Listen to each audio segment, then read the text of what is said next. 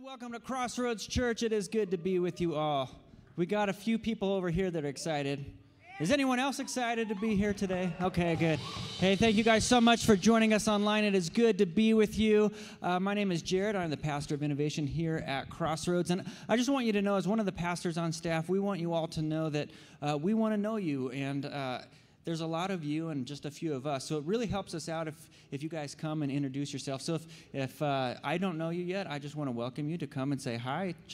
Say hi to me in the lobby. I want to get to know you guys more and more every week. So it is good to be here. If you are new to Crossroads, we want to make it very easy for you to know about the church or ask any questions. You can text the word new to our text line. Let us know that we are here, Let us know that you are here, and that we can help you get connected here. Crossroads Church is a multi-generational, multi-ethnic church. We are focused on discipling the next generation, our kids and our grandkids. And when I first began on staff here at Crossroads, I was the youth pastor right here at Thornton, and it was really fun to see these young guys come into the youth group in sixth grade, and they're really small in sixth grade. And then by the time they graduate, they're usually larger than me. And so there's one person in particular who started coming to youth group when I was the youth pastor, and now she's in high school, and she's put her faith in Jesus. And this morning we got to have the privilege of baptizing her. She's publicly declaring her faith in Jesus. We can celebrate that together. But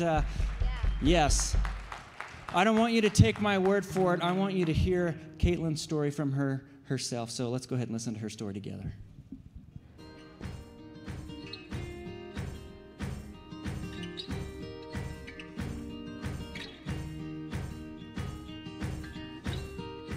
When I first heard about Jesus, I was very young. Yeah, I was 6 or 7. I started Awana groups. I started 2 Awana groups with one of my best friends. In 7th grade, I was persuaded by one of my friends, Gabby, who insisted that I, for about a month, that I come and check it out, and eventually I did, and a few months later I just accepted him into my life. To be a Christian, basically, it means that you are accepting that Jesus died for us. He also died because of our sins, and he wants to free us from those sins. My name is Katelynn, and I have accepted Jesus as my Lord and Savior.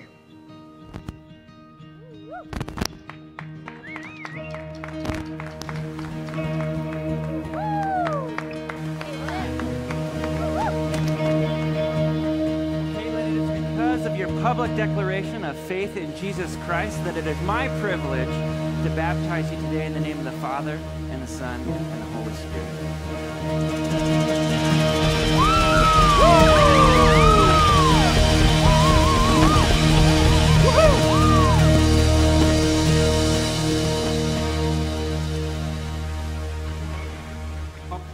Well, being able to participate in that today was a lot of fun this morning at 8 to see her get baptized, and just the excitement that she had on her face, that here at Crossroads, we are all about connecting people to Jesus.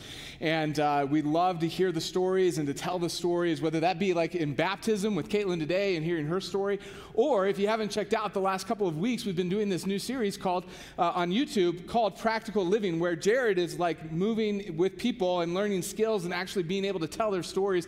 And so the last couple of weeks have been awesome. And the first week we had Wally, this is on the screen here, telling his story about welding. But then last night we had our very own Sam Messerly, who's in the house today. Sam, where are you at today? Sam, somewhere over here, right? He's hiding. I don't know where he's at. He's with my wife. Where's my wife? Oh, there he is, right there in the red. Yeah. So Sam Messerly, he's a race car driver. This is him with his son, Alex. And they had a really great story last night, to hear Sam's story, to tell of his faith, but also to learn a skill of riding race cars. And so if you have not watched Practical Living, I would encourage you to do so, that you could watch it, like it, share it. We would love for you to do that as we continue to tell these awesome stories. And here's some cool news. is that these have been so popular that we actually want to do 12 more of these stories. And so if you have a skill that you want to share and a story to tell, we would love to hear from you. And so whether you want to get baptized or you want to be a part of Practical Living, the easy way to do that is to simply text NEXT, the word NEXT, to the number on the screen, 720-513-1933, all right? So with that said, I want to welcome everyone here at Thornton as well as online. If you are new with us, my name is Matt Manning. I'm the senior pastor here at Crossroads Church, and today we are in kind of the last season of our series in Luke. That if you've been a part of Crossroads for the last couple of years, then you'll know that we have been methodically walking through this gospel, looking at the story of Jesus through the eyes of Luke. And in this last season, our focus has primarily been on Jesus' last week leading up to his crucifixion. That we're following Jesus as he walks and marches through the last week of his life up into the crucifixion, his death, and ultimately his resurrection. And today, we've made it to the part of the story where Jesus is in the trials leading to that crucifixion. And really, it's this whirlwind of about a 12-hour period that begins with Jesus celebrating the Passover meal with his disciples and then ending with the cross, him hanging on the cross. And in between those two events, Jesus, in the Garden of Gethsemane, is betrayed by one of his boys, one of his disciples, Judas. He's taken to the house of the high priest, Caiaphas, and there he stands trial before the religious leaders called the Sanhedrin. And the charges that they bring to Jesus during his trial, when it comes to the religious part of his trial, is that he was blaspheming God, that he was declaring himself the Son of God, and he had the audacity to call himself the Messiah. Well, in that trial, they find him, the religious leaders find him guilty of those charges, and then they bring him to a Roman governor named Pontius Pilate. And they bring him to this Roman governor with charges of inciting people to riot, telling people not to pay their taxes, and worst of all, that Jesus was claiming to be king of the people, which carried the weight of death in Rome. Well, after spending a few moments with Jesus, Pontius Pilate determined that Jesus wasn't really guilty of these crimes. He didn't know what to do with him, so he sent him to another Roman official called Herod. Herod determined the same thing, sent him back to Pontius Pilate, and there in the early mornings of Friday that we call the Good Friday, Pontius Pilate submits to the will of the people as they yell, "Crucify him, crucify him, crucify him." And on those early morning hours of Friday morning, Pilate sentences Jesus to death by the cross, the most horrible death possible. This whirlwind of activity over these 12 hours is what leads Jesus ultimately to the cross. And if you've ever read the story in any of the Gospels, you'll know that there is one story that's repeated in all four of the Gospels. In Matthew, Mark, Luke, and John, there's a story that's repeated with painstaking detail. It's as if the Gospel writers, all four of them, don't want us to miss this particular story. And it takes the story is about taking one of the good guys of the Scriptures and painting him in the worst possible lights possible. In fact, if you're here today and you've ever had this thought, the thought of, wow, I didn't know that I could do such a terrible thing. If you've ever had that thought, wow, I didn't know that I could do such a terrible thing, then this story is for you. If you know your scriptures, you're probably familiar with where we're going. We're going to the story about Peter's denial of Jesus on the night before he was crucified. We find the story in Luke chapter 22, starting in verse 31. Jesus and his disciples, like I said, are eating the Passover meal. Jesus drops the bomb on them that he's going to die. We saw that last week in Pastor Chris's sermon. As the disciples are grappling with all of that, Jesus turns to Peter and he says these words to him, starting in verse 31. He says this, "Simon, Simon," that's just Peter's Hebrew name. "Simon, Simon, behold, Satan demanded to have you, that he might sift you like wheat. But I've prayed for you, that your faith may not fail. And when you have turned again, strengthen your brothers." Peter said to him, "Lord, I'm ready to go with you, both to prison and to death." And Jesus said to him, "I tell you, Peter, the rooster will not crow this day until you deny 3 times that you know me." We pick up the story in verse 55 after the betrayal in the Garden of Gethsemane. Peter standing in the courtyard, and when they had kindled a fire in the middle of the courtyard and sat down together, Peter sat down among them. And then a servant girl, seeing him as he sat in the light and looking closely at him, said, This man was also with Jesus. But he, being Peter, denied it, saying, Woman, I don't know him. And a little while later, someone else said to him and said, You are also one of them. But Peter said, Man, I'm not. And after an interval of about an hour still, another insisted, saying, Certainly this man was also with him, for he too is a Galilean. And Peter said, Man, you got to believe me. I do not know what you're talking about. And immediately, while he was still speaking, the rooster crowed.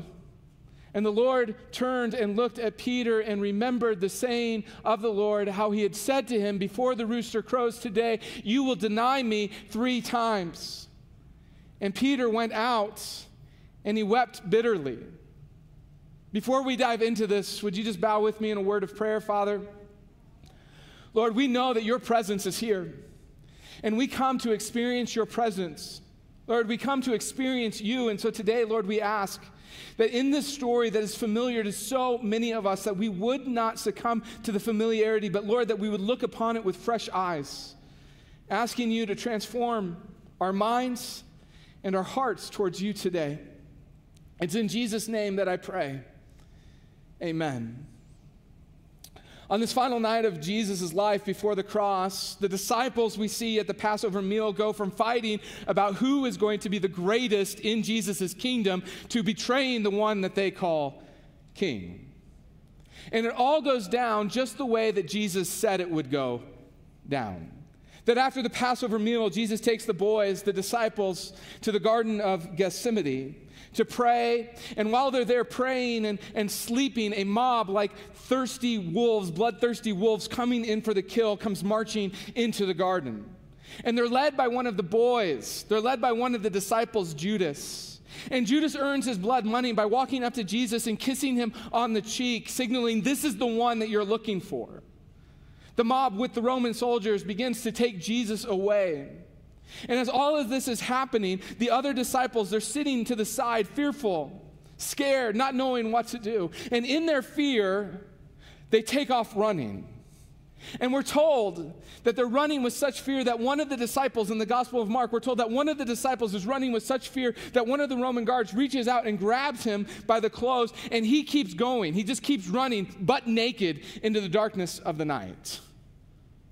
As all of this chaos is unfolding around Jesus, the only 2 disciples that even dare to trail Jesus as he's being led away to face his accusers is John, by all accounts, Jesus' best friend, and Peter, the one they call the Rock.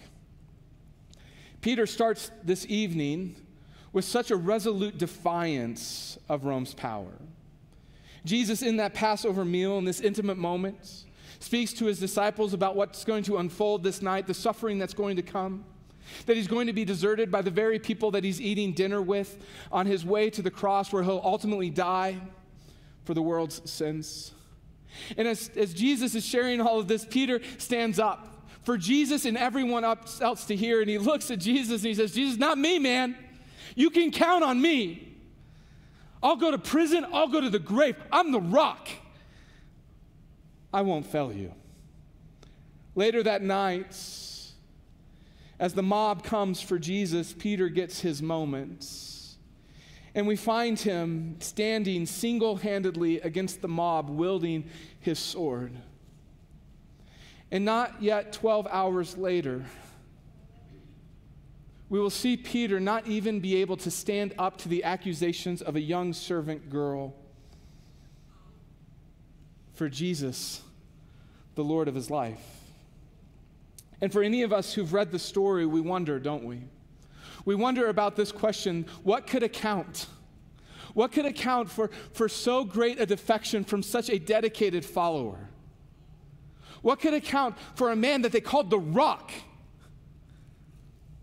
to fall away from the one that he called Lord? And as we search the scriptures for that answer, we don't have to look too far to find it. We actually find it in chapter 22, verse 31, when Jesus, in that moment on the Passover meal, looks at Peter and says this, "Simon, Simon, behold, Satan demanded to have you, that he might sift you like wheat." It's a line that's so scary reminiscent of the permission that Satan asks in the story of Job in the Old Testament. That on this night, Satan has asked for Peter to enter into the octagon. And as the night will unfold, Satan will thunder punch Pete's faith over and over again until he's laying bare for the entire world to see what his heart really, truly reveals. I mean, to see the rock crumble would be an obvious, devastating blow to the movement of Jesus. It's late at night, and the battle in the octagon begins. It's cold and dark and chilly. That Peter has followed Jesus to where his accusers have taken him. He's standing in the courtyard, and he walks over to the fire to warm his hands. He outstretches his arms to feel the warmth of the fire. And as he's there, not only is he there to get the warmth of the fire, but also to gather his thoughts. That he's following Jesus to this courtyard where they're accusing and trying him because Jesus is his Lord and his Savior.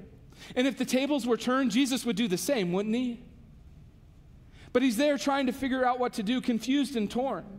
And he thinks to himself, should I grab my sword and fight? No, Jesus already rebuked me for that. Do I go into the trial and give witness and testimony to who Jesus is, the miracles that he's done, the meaning that he has throughout all of Israel?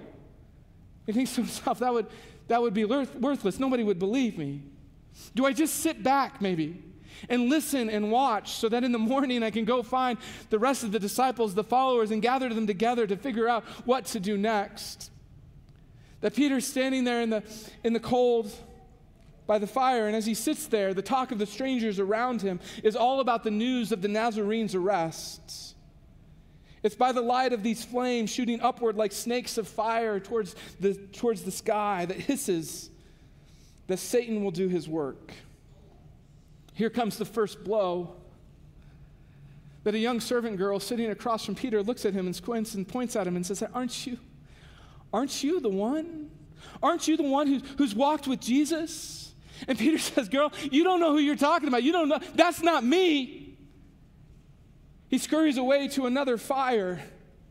He finds his place there, and here comes another thunderous punch as he hears another accusation. Hey, aren't you Peter who's followed Jesus? Again, flatly denying it, this time with more force. Eventually, he makes it to a third fire. And as he's there warming, another accusation, a haymaker from Satan. Another one looks at him and says, hey, you are Jesus' follower. I can tell your accent gives you away. You talk like a Galilean. And Peter in this moment does everything that he can do to flatly deny the charges, and he musters all that he can. And as he does, somewhere in the distance, a rooster stretches its neck, shakes its feathers, and crows.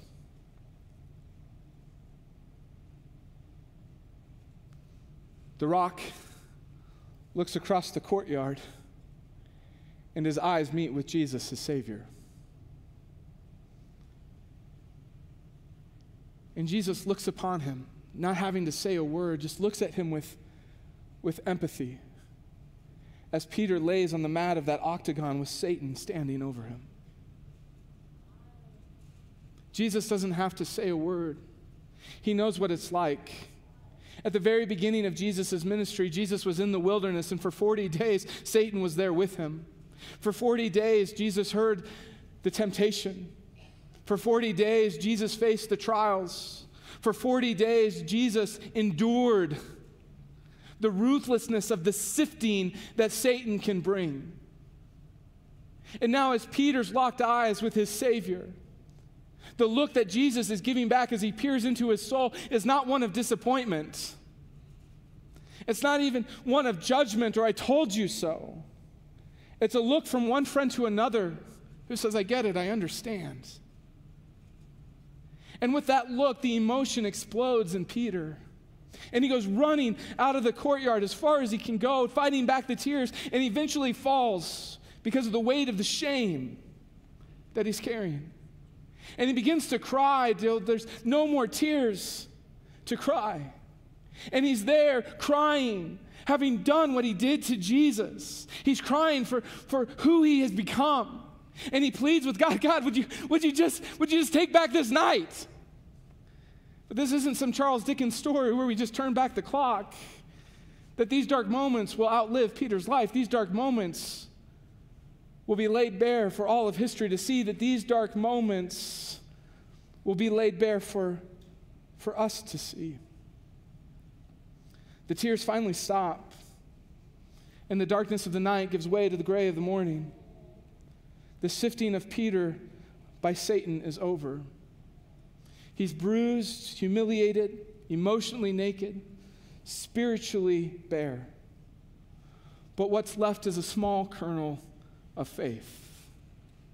Something that Satan could not have, no matter how much he hits. That Satan could not have it because it belonged to Jesus. And there, in that moment, Peter remembers the conversation that he had with Jesus not 12 hours earlier at the Passover meal. When Jesus came to him and said, Pete, Satan's asked for you.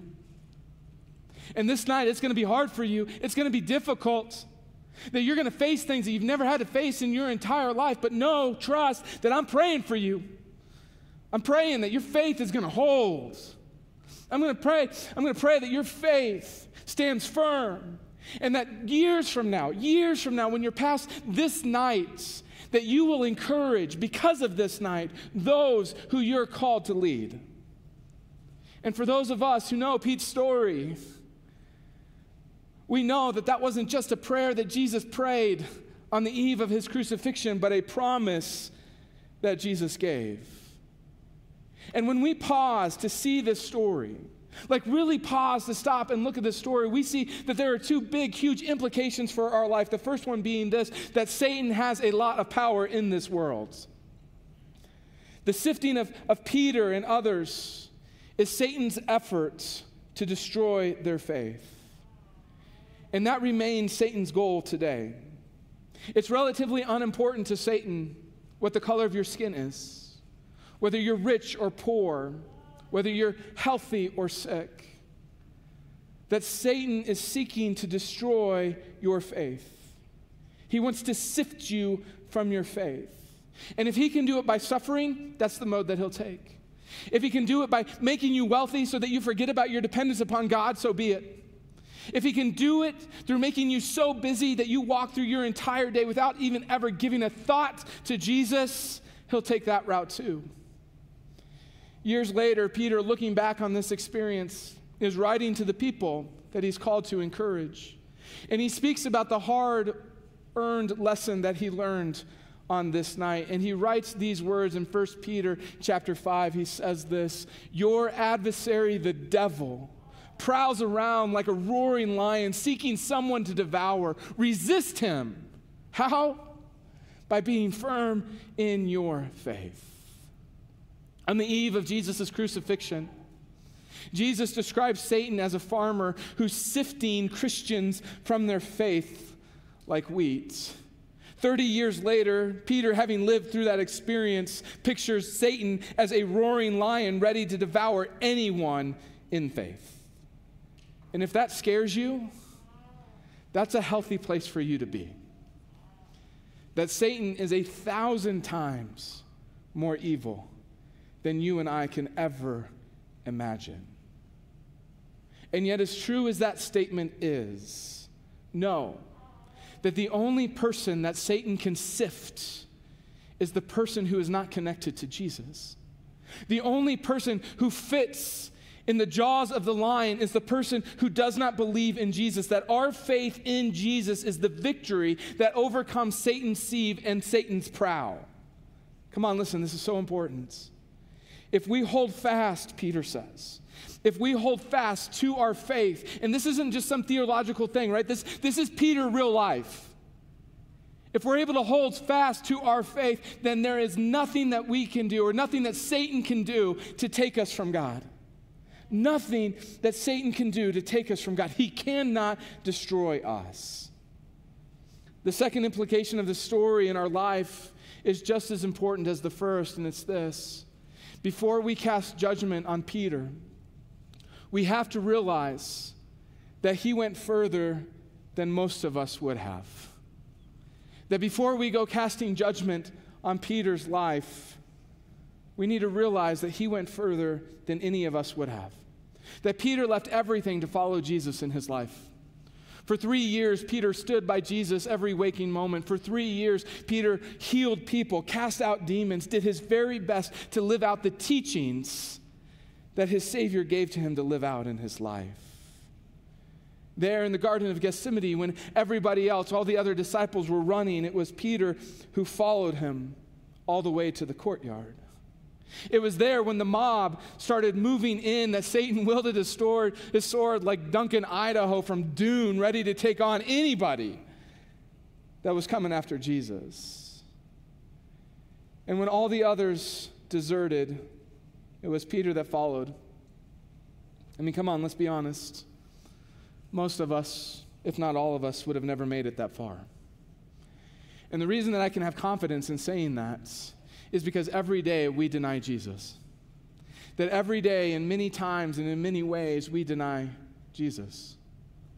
That I deny Jesus when I fail to pray. I mean, just think about this, that we struggle to meet with the creator of the universe, who just simply wants to hear our voice, who just simply wants to hear about the joys and the struggles that we face, to simply talk to him about what our days are like. I mean, it's like a father wanting to hear the voice of his child.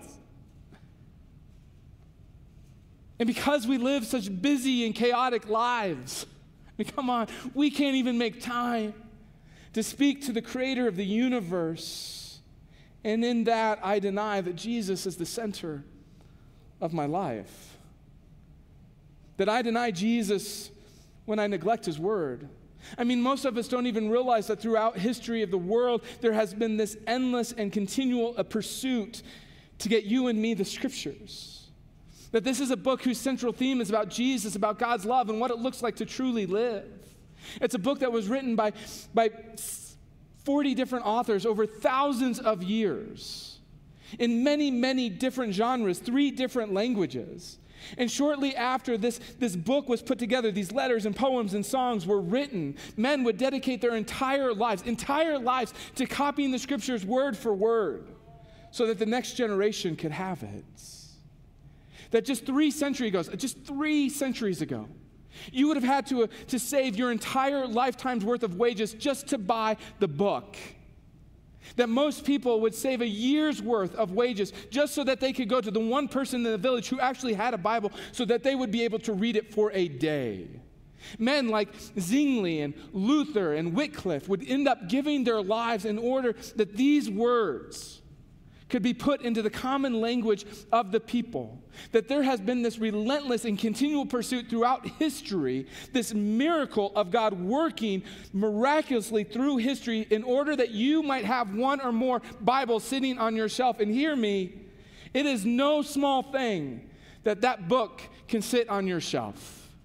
And if all it ever does is sit on your shelf, then you deny Jesus. You deny Jesus as being the competent guide for your life.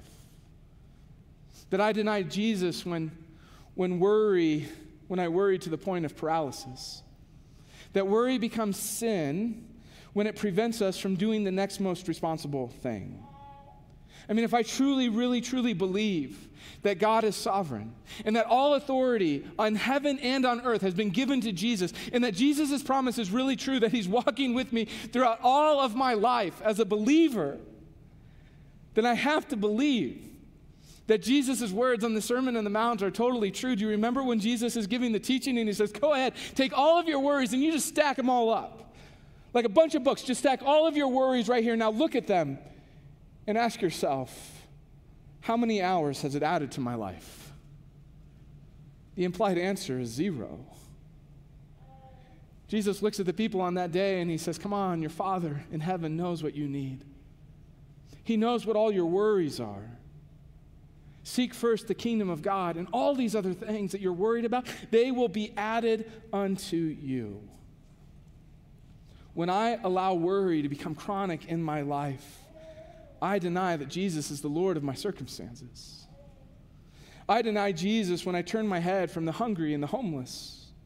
When I fail to see the least of these, I deny that Jesus is a God of mercy who's using me in the world to bring about his love. When I steal something from someone else, whether that be material like money or even something as simple that we think as credit that's due from someone else, that's due to someone else. When I steal in this world, I deny that Jesus is the one who brings all blessings into my life. That as we read this familiar story, if we're moved to judgment in our hearts, if we read this passage and look at Peter in judgment, then we miss the points. And we're no better than the Pharisees that tried Jesus on that fateful night. That this story is given to us like we're peering into a mirror. And as we look at our own denial of Jesus, it should drive us to our knees. Should drive us to our knees as we cry out in forgiveness to God.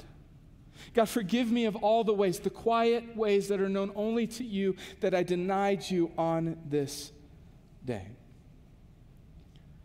So here's where the rubber meets the road for us.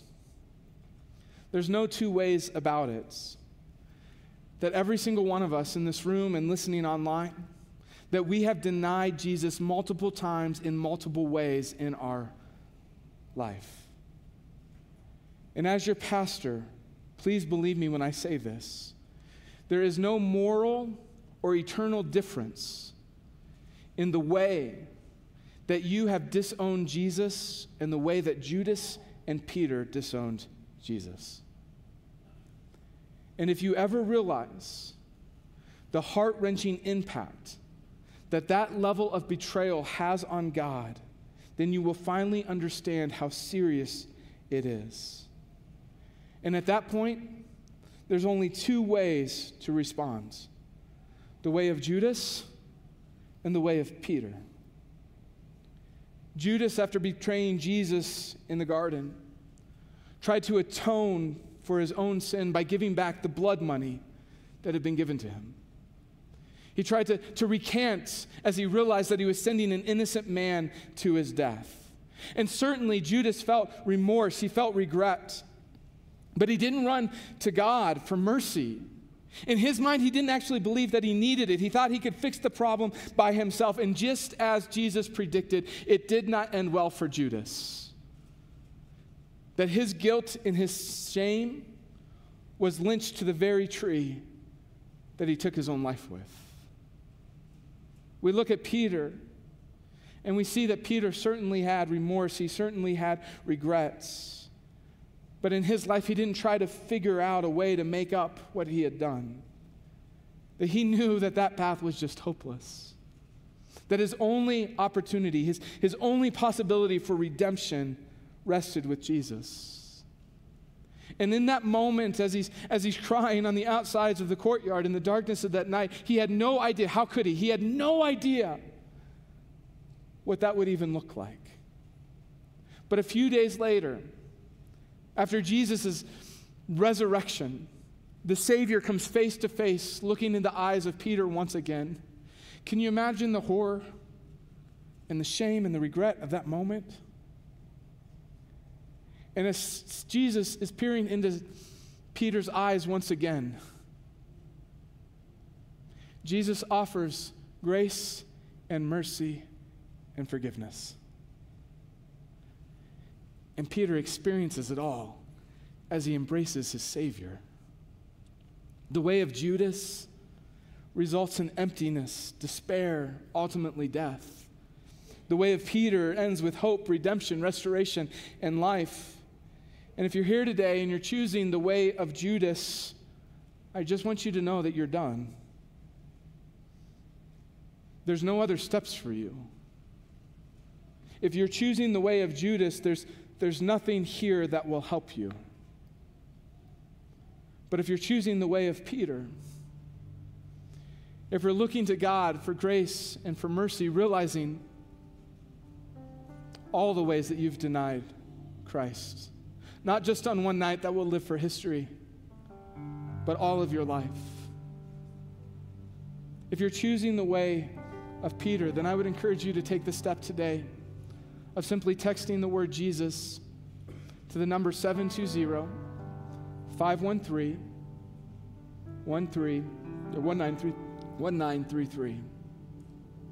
And on the other end of that line is a person who genuinely wants to hear your story and is genuinely interested in helping you take steps towards life. Will you pray with me, Father? Lord, we are grateful for your presence in our lives. And Lord, as we walk through this story,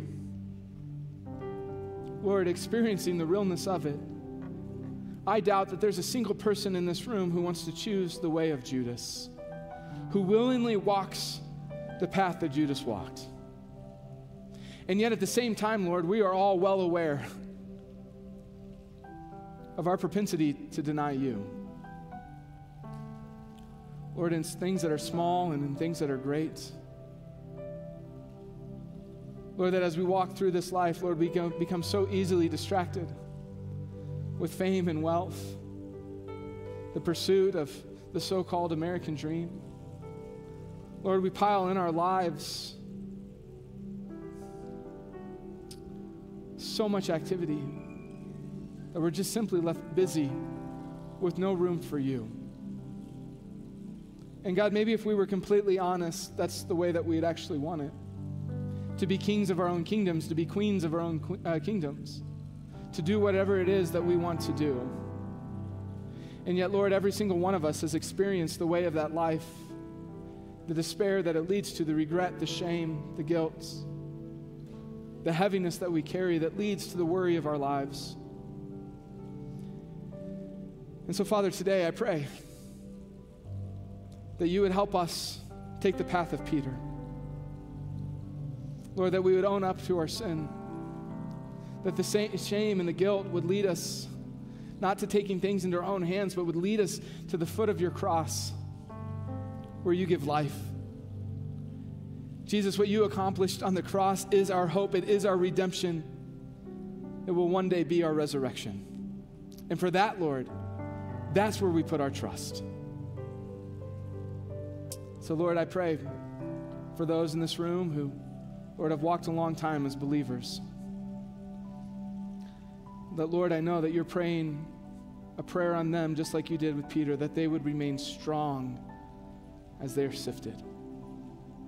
And Father, I pray for those who maybe do not yet know you, and they can feel the breath of the lion ready to devour them. I pray that they would call out to you, that you would swoop in, and Lord, that you would save. God, you are so good to us. We are so undeserving of the love that you show us. It's in Jesus' name I pray. Amen. As we come today to celebrate communion together,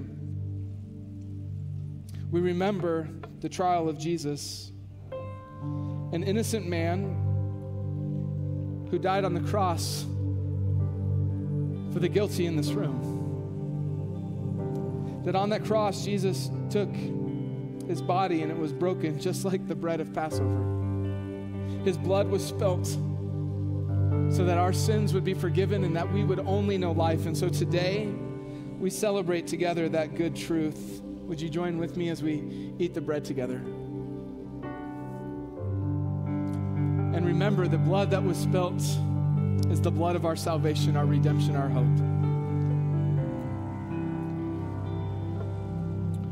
With such an amazing God, what can we do but stand and sing our praises and our thanksgiving to him? And so that's what we're going to do. I'm going to invite every single person in the room to stand online, whatever posture of worship you want to take. If you need prayer, we'll pray for you. We consider it an honor to do so. Online, click the button. In-house, make your way over to the prayer bulletin. But we're going to sing together. As Matt said, we want to take this time to meet with the King through singing. I just think it's such a beautiful thing that when we sing to him, there's something that purifies our hearts. It brings us together, it brings us joy, it brings us refreshment if we allow it. So let's take this time to meet with Jesus together.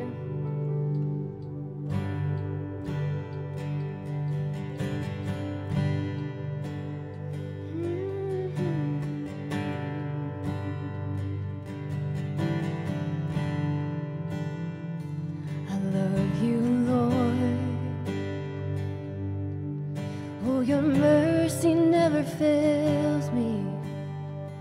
And all my days I've been held in your hands.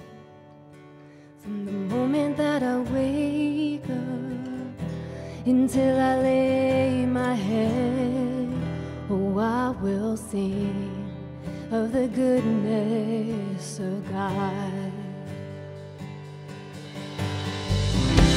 'Cause all my life you have been faithful.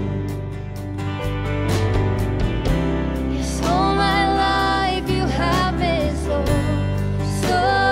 good.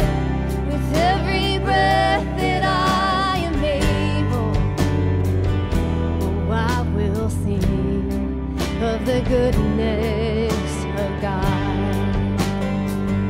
I love your voice.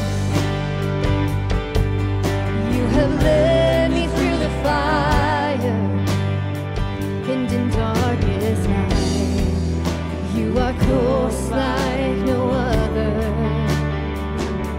I've known you as a father, I've known you as a friend, and I have lived in the goodness of God. And all my life you have been faithful. Yes, all my life you have been so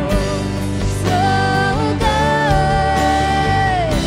With every breath that I am able, oh, I will sing of the goodness of God.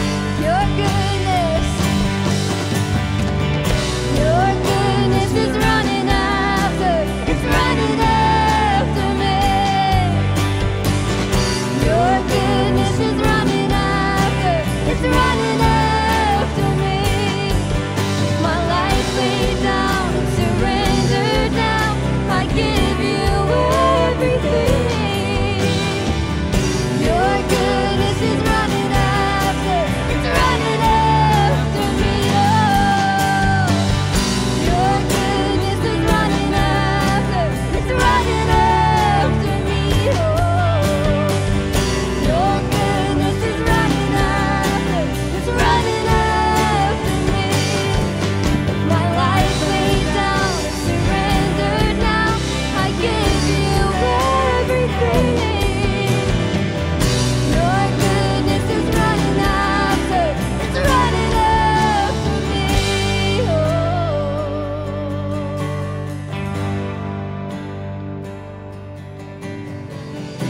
'Cause all my life you have been faithful.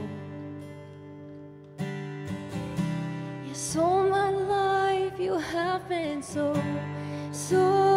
good. With every breath that I am able, oh, I will sing of the goodness of God. Yeah, I'm gonna say,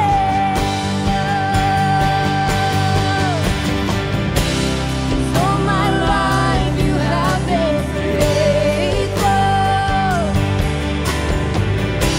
Yes, all my life you have been so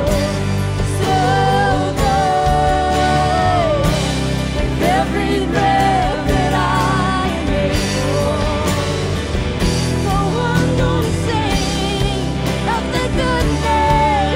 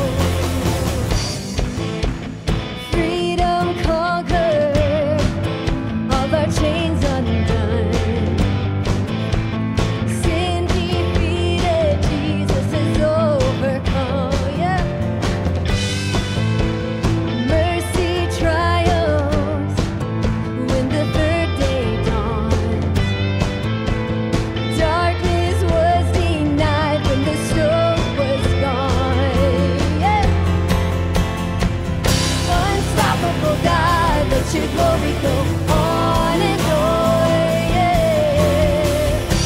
Impossible things in your name, they shall be done. Unstoppable God, unstoppable God, let your glory go on and on, yeah. Impossible things in your name, they shall be done.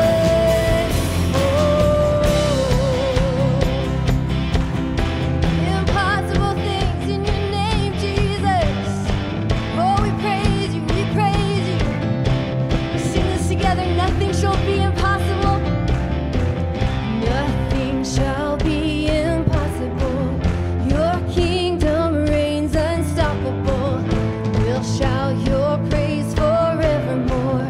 Jesus, our God, unstoppable. Nothing shall be impossible. Your kingdom reigns unstoppable. We'll shout your praise. Jesus, our God. Nothing shall be impossible. Your kingdom reigns unstoppable. We'll shout your praise forevermore. Jesus, our God, unstoppable. Nothing shall be impossible. Your kingdom reigns unstoppable. We'll shout your praise forevermore. Jesus, our God, unstoppable.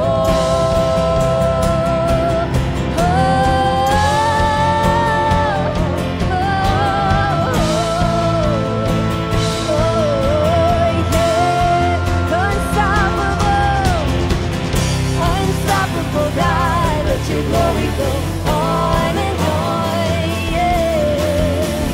Impossible things in your name, they shall be done. Unstoppable, unstoppable God, let your glory go on and on, yeah. Impossible things in your name, they shall be done.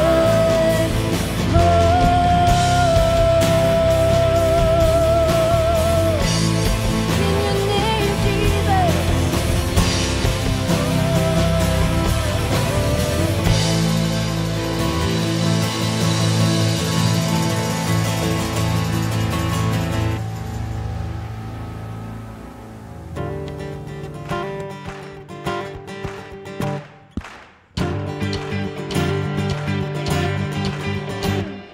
I can see the clouds roll in.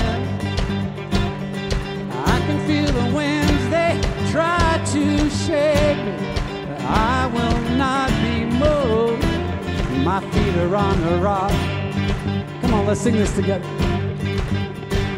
I can feel the waters rise. I can hear the howling lions that haunt me. Fear won't hold me now, 'cause my feet are on the rock. You ready? When I feel my hope about to break, I will cling to your unchanging grace. Let the waters come and the earth give way. I'll be dancing in the rain. My feet are on the rock. Yeah. I can see the morning light. I can feel the joy on the horizon. Here my faith is found. Well, I stand on solid ground. When I feel my hope about to break, I will cling to your unchanging grace. Let the waters come and the earth give way. I'll be dancing in the rain. My feet are on the rock.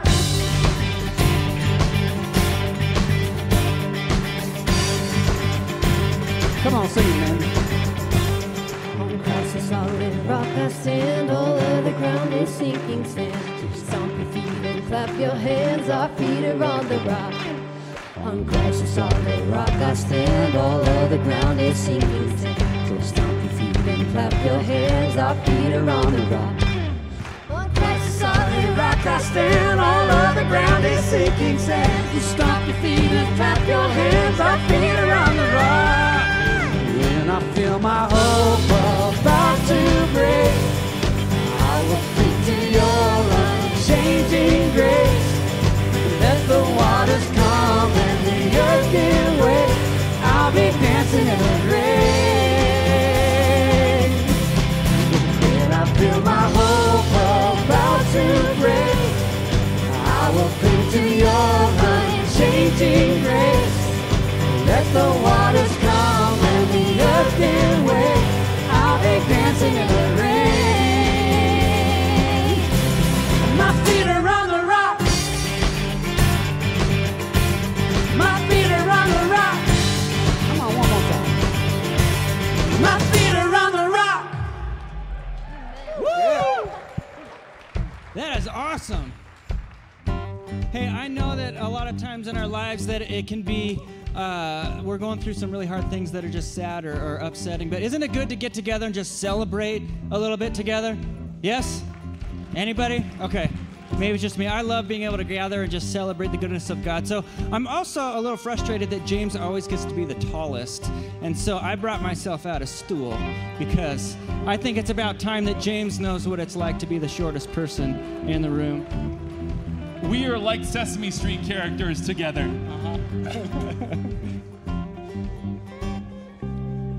We want to get connected here at Crossroads Church, don't we?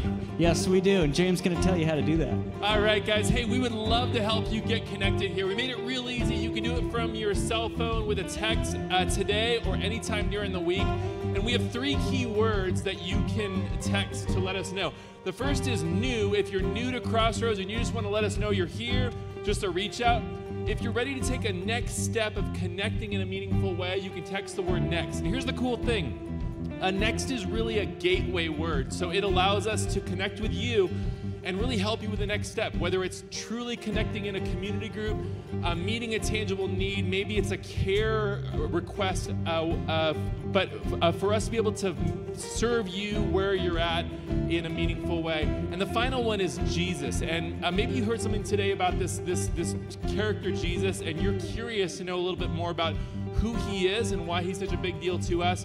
You can text the keyword Jesus, and someone will reach out to you personally and follow up. Absolutely. You're doing really good, James. I'm really disappointed for all these people over here that can't see you because I'm so tall. So, no, but we're real excited about this mission.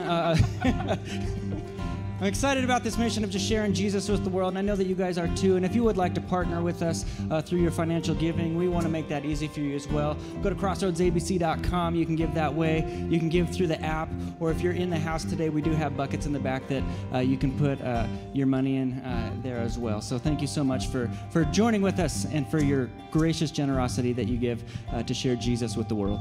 All right. Hey, friends, we want you to have a fantastic day and a fantastic week. So we'd like to pray a blessing over you.